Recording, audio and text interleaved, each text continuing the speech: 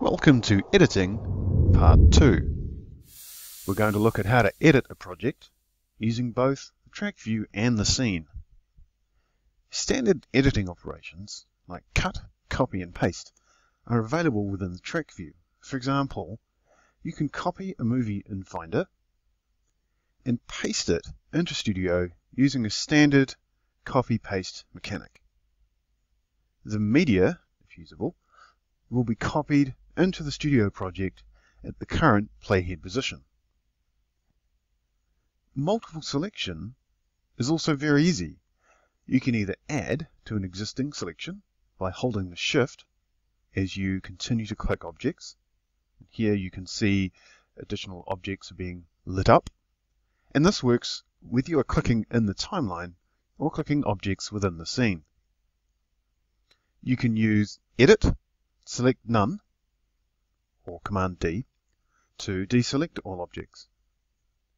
Another way to select multiple objects is to draw a lasso around them. Start by clicking on an empty space in the timeline.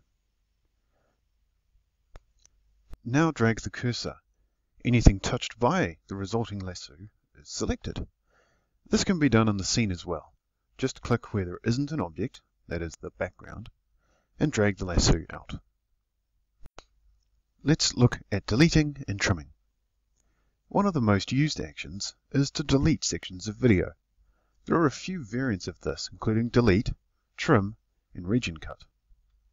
A trim action operates on the front or back of your project. Start by ensuring that you are zoomed all the way out.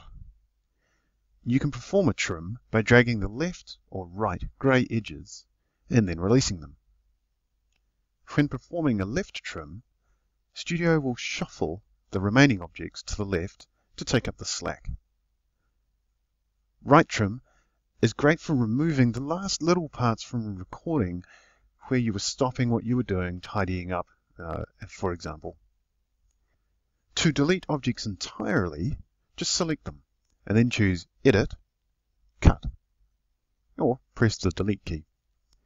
All of these operations can be undone at any time using Edit, Undo, or by pressing Command Z.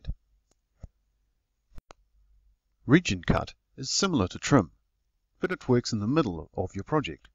It is used to remove entire sections. Think vertically within the timeline. Region Cut always removes entire vertical slices.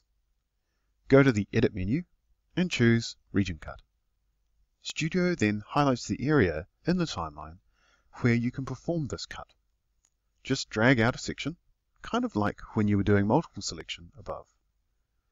You have the opportunity to move both region cut sides before performing the operation. When you're happy, press the Cut button in the Context User Interface. The Context User Interface sits just above the timeline. Notice that the result is very much like a left trim, and all objects are shuffled left to take up the slack. Check out our other videos for more detail and other topics. Remember, help is available in the shape of a full manual. The iBooks version includes short videos. To download, just go to the Help menu of iShowU Studio and choose Download iShowU Studio Manual. The iBooks version is recommended. Thanks for watching.